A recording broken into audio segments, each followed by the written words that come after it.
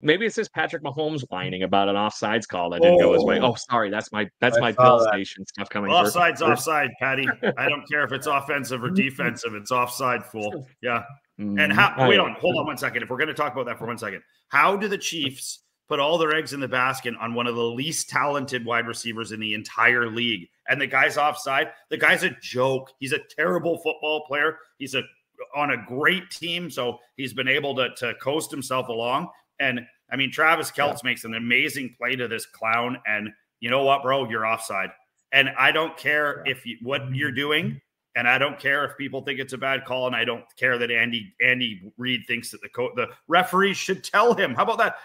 He actually said the referee should have told him that the guy was offside. Like, are you joking, dude? Like, I got the perfect baseball reference for you. Wasn't there a flag on the play already? So I was like, as soon as the play started, I'm like, oh, there's a flag.